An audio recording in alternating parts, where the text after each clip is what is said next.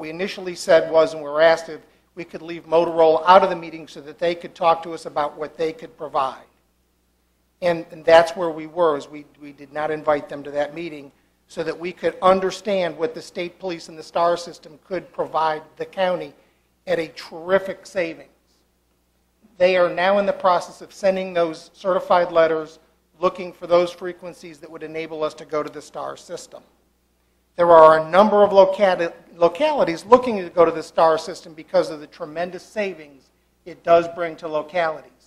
The real problem is the frequencies that we need. There are very few of them around, and there are only a few localities that are going to be able to do that. We look like we are one of the localities that are capable of being accepted to that STAR system and reducing our cost. They have a 95% coverage in Caroline County. So our coverage problem for the sheriff's office would be solved, and fire and rescue. Paging is another situation that we're going to have to look at. We talked about how we would handle paging. We are waiting for them to come back. We may have to do paging differently than we're doing it now. The other topic that we talked about is what other avenues do we have in terms of technology to move forward. The governor's office indicated there are some other avenues that we could actually use to become narrow-banded, but we wanted to cover this one. It is the least expensive and has the highest probability of us being able to actually be accepted on. And in terms of the 2013 deadline, there is a bill in Congress currently in subcommittee that is looking for a 2-year extension to 2015 on narrowbanding. It's there now. We are not. 78% of the localities in just New Jersey have not narrowbanded. We are not alone, and we are not the only locality in Virginia that's by far not going to make the 2013 deadline. I have talked to Congressman Whitman's office. I have talked to Congressman Cantor's office to look at how to move this legislation through the process so that we could get the 2-year extension so that all localities will have time to look at how to narrowband. We are also looking at a 2017 change in the standard again. The governor's office readily admitted that that was a problem. They know it's coming. They don't know how that's going to be handled yet, and neither does Congress. Both Mr. Black and I talked to Congressman Whitman about that. He is well aware of that problem, having served in the Board of Supervisors and was under this same sort of mandate of the 2013 deadline for narrowbanding. He was also aware of the change in technology coming. So even if negotiating with Motorola may be inevitable at some point in time, but the amount of money that it's going to cost us, I'm not sure that that is the best way to go to narrowband. And I understand that completely. My reason for bringing this to the board tonight is the fact that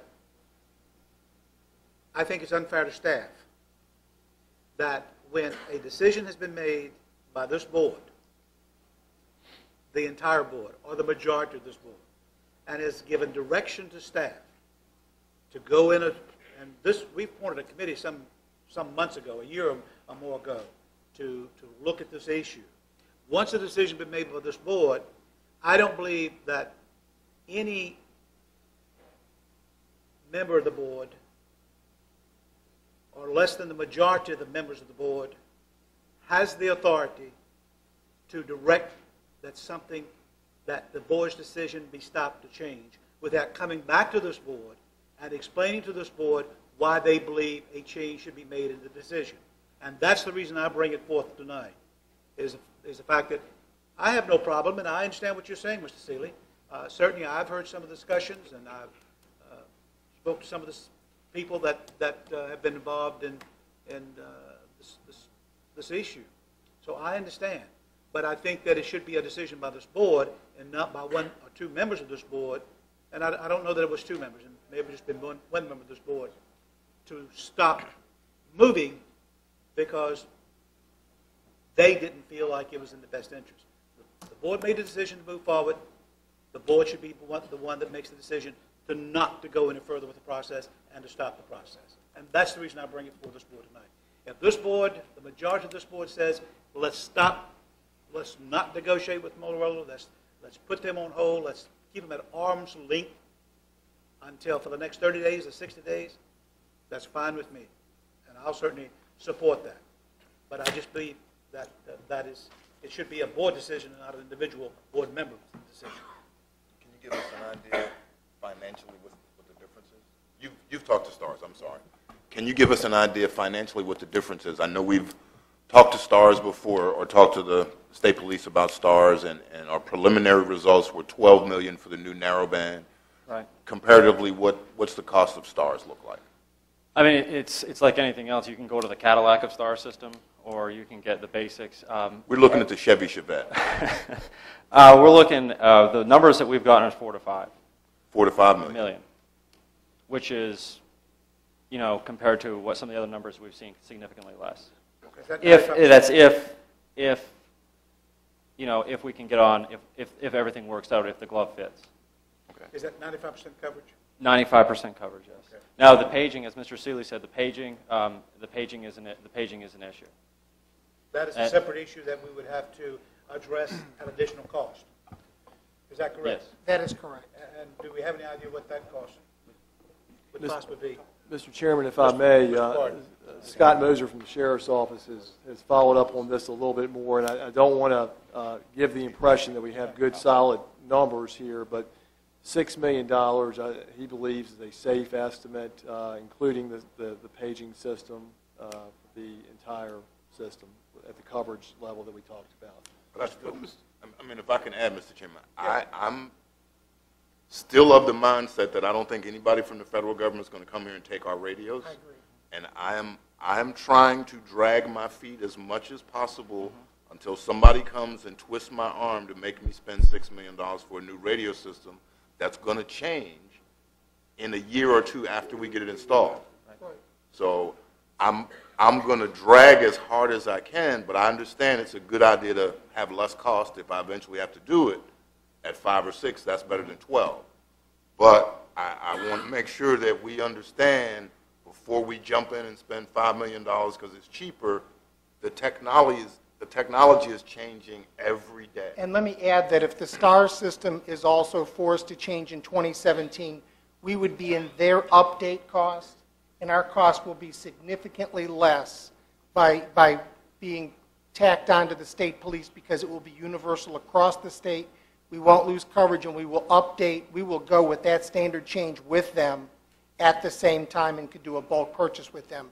And that is their intent, is to bring as many folks as they can aboard the STAR system to distribute the cost as much as they can so that the overall upgrade cost will be as small as possible. Right. Mr. Black and I have talked about this before, and as he has said, you know, you can pretty much count on about 10% of the cost of the system for maintenance costs per year.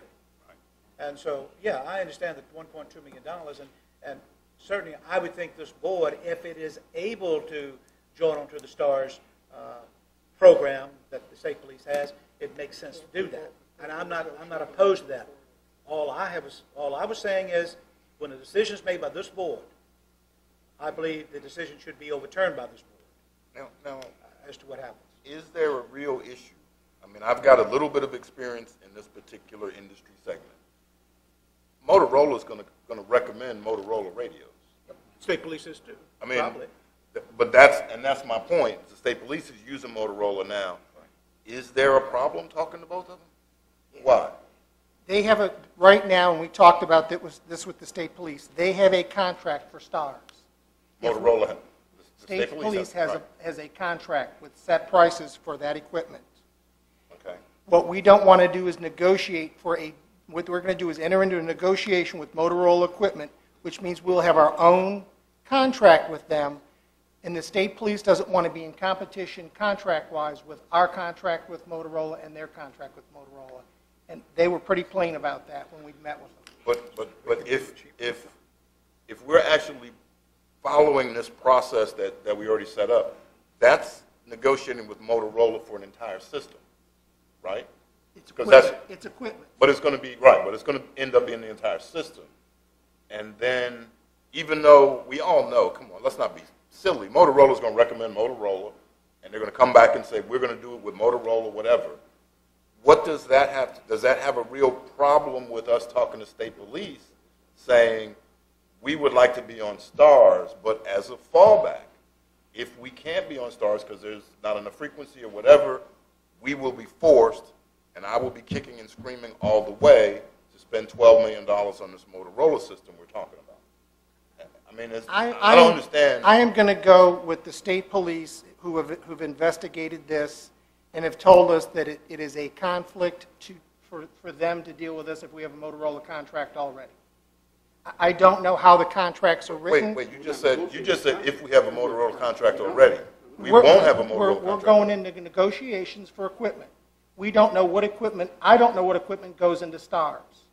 I'm following their advice because they've got the contract and they know the ins and outs. And I understand that. I'm sure the staff that's this committee, Major Mosier and whatever, I'm sure you guys are smart enough to say, there's a state contract already, you're going to give us at least that price or something better. I mean, come on. Right? That's negotiating 101. I already got this price. Why am I going to negotiate when I already got this price? If we enter into a contract with Motorola, we will have our own contract. We will not have the state. If we're going to do that, then let's just work with the state contract that already exists and not get our own contract. Because what we're doing is we're negotiating our own. But I can get a cheaper contract, can't I? No. Oh, come on. I'm in sales. I'll sell you something less than your state contract. You won't do better than the state. They're already buying far more equipment than we're buying. That way may be more. the point. Way more. That's the point. I just want to get to the bottom line of what's the They're point. buying more equipment. But, Mr. Chairman, what we're talking about here is process That's correct. versus cost right now. We haven't got to cost. That's I correct. think we're pulling the cart before the horse. Okay. The question is, once the board has made a decision, Yes. can we go back as individual and change that decision?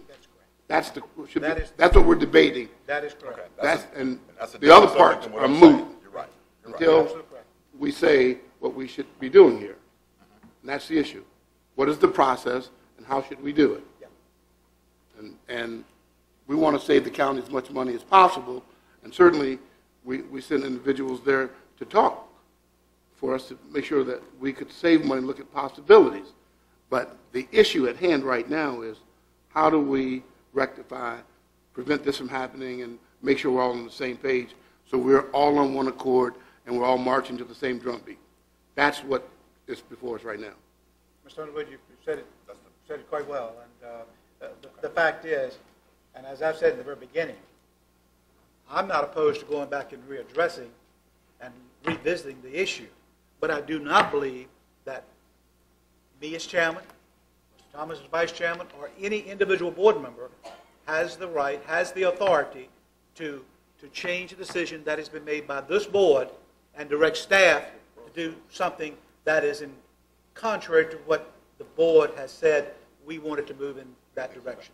That is my point. Right. That is my question. And we agree, at least I agree with you, Mr. Chairman, so how do we move forward and not beat this horse And my to question- death? Let's go ahead and find a way to fix this think we're gonna so do that it does not occur, so that we all, again, understand the process by which we should be operating under. And Good point. And I suppose that one of the ways that we do that, number one, is do we want to address this issue, but in future issues, I think that I always thought that it was an understanding among this board that not one member had the authority to change decisions made by this board. But again, if the vote needs to be taken, a motion needs to be made, and a vote needs to be taken on that issue, then we'll do that. Mr. Chairman, and I may be, and I'm going to back up to the last meeting when we got appointed, and I will say that maybe we've overstepped, but we were appointed to go talk. Absolutely. And in that discussion, before we got to that meeting, the state police had asked that the vendor not be present, and we may want to talk to them before we talk to the vendor. Because that was their recommendation based on everything that they'd done up to that point. So I don't know that anybody purposely said, we're not going to negotiate. What we did is we went on the fact-finding mission with the state police, the governor's office, and all the members of the committee to find out where we were. And I don't think anybody on the committee had a real issue once they understood what we could say. Has the comment been made, and you can let me know from your standpoint, has the comment been made, stop negotiations with Motorola, have keep an arm's length with Motorola. We do not want to have any contact with those people. Has that been made? What we said is that we needed to meet with the state police on the terms that they said were the most favorable for us to move forward. Then I think those types of things are issues that need to be brought back to this board be advised of, and then this board decide the direction it wants to go in. That's what I'm saying. No issue with that at all. I did not Let's know just anything do that about now. the issue Let's until just I do was that told by now. no side source. Let's just do that now. Does the entire board want to stop discussing with Motorola and go with Stars only? Do we want to try to keep talking to Stars and then talking to Motorola? We make that decision now, then we understand that we won't have that issue in the future. But let's clear it up now and move on, because I only got a certain number of heartbeats. The only thing I would say, if I may, is that in order to make an informed decision, I would think you need as many facts as possible. I don't think that I don't want us to go out and do something that will cause us to lose a good deal. But I can tell you, everybody pushes their own, and it's a money thing. I mean, you know, and if we need to not negotiate with Motorola, if that's going to create a problem, I have no problem with us not doing it. I just want to make sure that we have all of the available information out there that's possible before we make a decision. That's my concern. But it sounds to me as if the state police don't want us to negotiate with Motorola. Then I think they have skin in the game somewhere. I think we need to hear from both parties in order to make an educated decision. I think that's what we're required to do, is get, as Mr. Taylor says, get all the information. And if the state police says, don't do that because you can't get on our system, but yet they're dealing with Motorola, something doesn't smell right to me. You're absolutely correct. The state police, the software, the hardware, and all that's through Motorola. Motorola has indicated, it's my understanding, has indicated that it would be quite costly if the county wanted to hook on or get on to the STAR system. Right. Because of the software packages and things of that nature. You're absolutely correct. So does the board want Motorola to come at the next board meeting and advise and tell us what their side of the story is? Is that what we want to do? Absolutely. The state police side. Absolutely. Well, we don't have the state police side. We have the Well, Mr. interpretation. Mr. Black, No, sir. We have the interpretation of the police, state police. I think they should come here. If we ask Motorola to come, I think they should come and explain it to us, or meet with us in a closed session so that we can get a full understanding. Yeah. I guess that the fact is the state police did not come to us to ask us to join that system. We went to them and asked them, could we join that system possibly? Mr. Black, is that not correct? You had discussion with the state police? Yes. And so, you know, if the state police allows us to join that system and that we are able to hook onto that system without being extremely costly, then the state police is basically will be doing us, I don't want to say a favor, but they certainly will be looked favorably It's a upon win-win, because we're going to give them some Yeah. money. Yeah, it's a win-win. So, Mr. but I Akers, understand where you're coming from. Mr. Akers, Black. can I say something? I think a lot of this could be a moot point. We have a lot of hurdles technically to deal with before we would even think about. There's a lot of hurdles, as Mr. Seeley was talking about, with the STAR system. Technical hurdles that kind of above me. I mean, Mr. Seeley's awfully familiar with the stuff, and that is a challenge. And it was what they said about 30 or 60 days. They would kind of basically know an answer if it was a yes or no, even the possibility of getting on the system. So my personal take is we wait the 30 to 60 days just to see if it's, I mean, because there's no use to even continue to talk to state police if they come back and say it's technically not going to be possible. Those are the issues. Do I lose 30 or 60 days That is- negotiating with Motorola? Yeah, that is the issue. That's the issue that I was talking about. Yeah, absolutely. Do we lose that valuable time, possibly valuable time, that we're not going to be able to get back? If you had a contract in place today for a new system, you would not make the January 2013 deadline now. You couldn't do the foliage penetration testing until next spring. I'm not going to make it anyhow. So, and the way I see it is that the 60 days that we spend seeing if the STAR system will fit our needs, which will give us better coverage than we're going to get buying our own system at this point, far outweighs. We're not making January 2013 today no matter what. So 60 more days is irrelevant. It doesn't buy us anything on the back end of what we're doing. If that's the decision of this board, then we'll wait 60 days. And if that's what this board wants to do, somebody make a motion, second it, and we'll vote on it. It'll either pass or it'll fail. Simple as that. I make a motion that we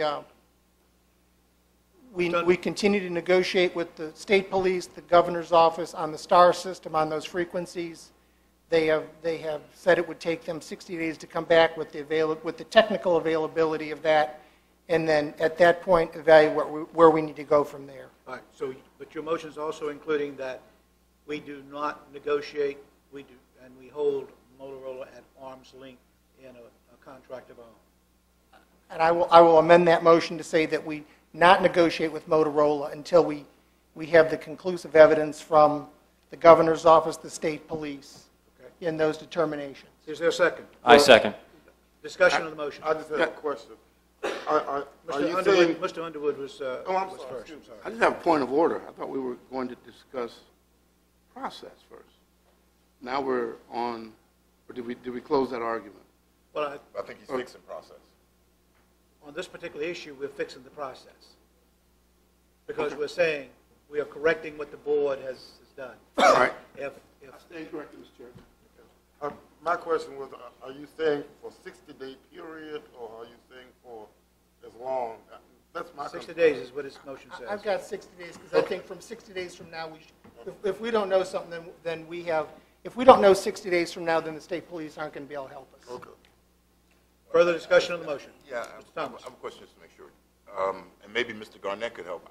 Is that 60 days going to cause any problem with our negotiation with Motorola as far as this original process we've gone through?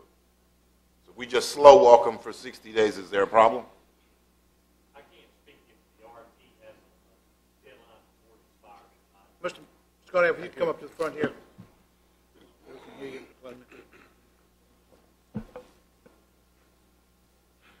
You know, it's much more comfortable back there. I know but, it is. I can't speak offhand if the RFPs have an expiration deadline, if Their by any responses, period of right, time right. in which all of that action goes aside. And I don't know if Mr. Yes. Partners would be can speak to that or not. Yeah, I'm not sure either, but frankly, I don't believe that, given the amount of money involved here, that there'd be a problem with extending that out a little further. I'm telling you now, I'm not going to vote to spend $12 million on anything. So, but I just want to see if there was a problem. Now, technology is still going down in price, so $12 million today might be 11, 10 next year. But I just wanted to see if there was a problem with them pulling their bid away, which they could do. But then Harris and Tate are the other two vendors, and it's a very competitive industry. So, okay. Certainly, being able to discuss the paging component of a project alone might be beneficial, but in Mr. Sealer's response, the amount of time to get a system online is we're going to exceed the deadline, so very well 60 days may not make a difference.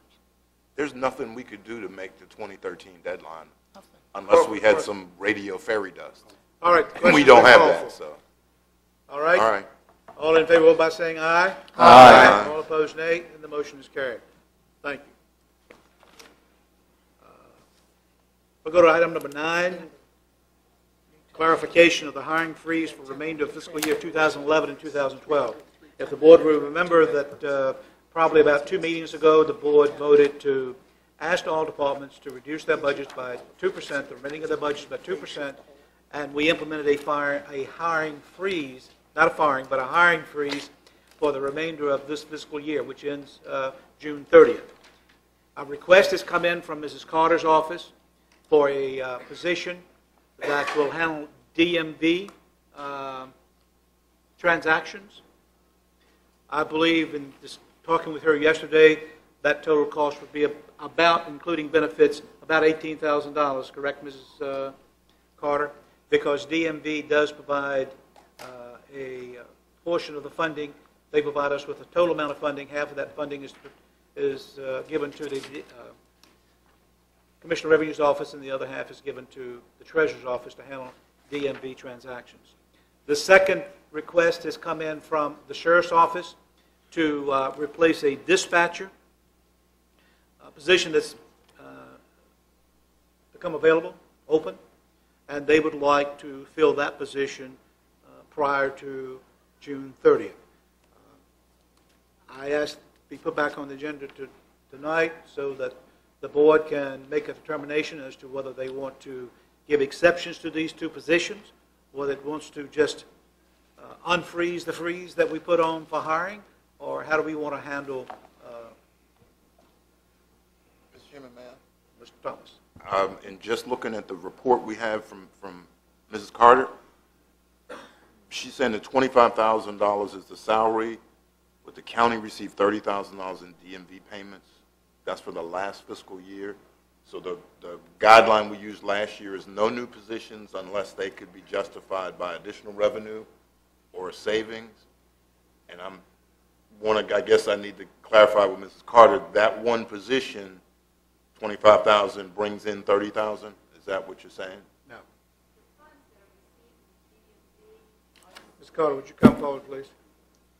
It brings in 15 for the DMV, for the commission, 15 for the treasurer.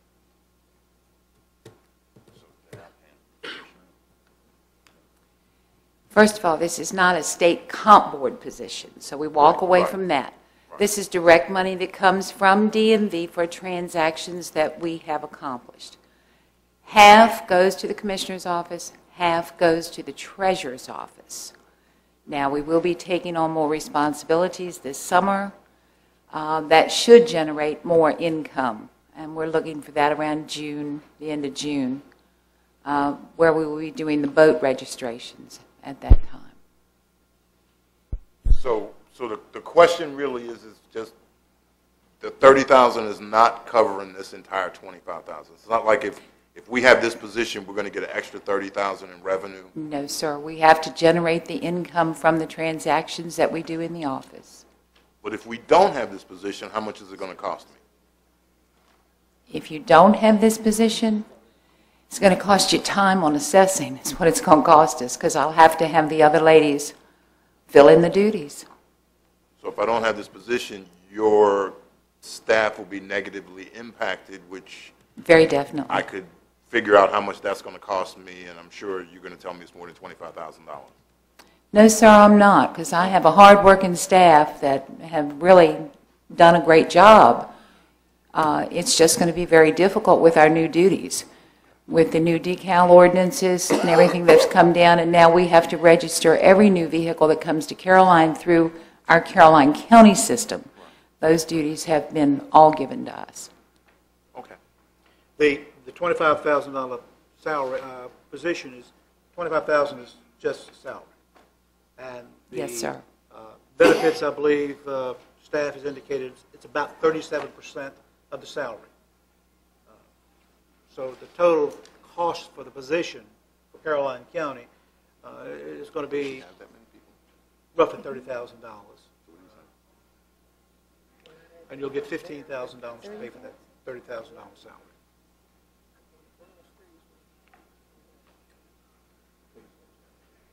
$122. The question is, as far as I'm concerned, is the hiring freeze. Do we want to say, yeah, we're going to start making exceptions for the hiring and allowing people to hire? And if you're going to do that, I would certainly hope this board then would say, we're going to lift the hiring freeze on all departments, because I can assure you that pretty much everybody can come in here and make an argument to this board that they feel the position in their office is needed and is going to be detrimental to the operations of Caroline County. So it's either that we lift the hiring freeze or we say the hiring freeze stays in place.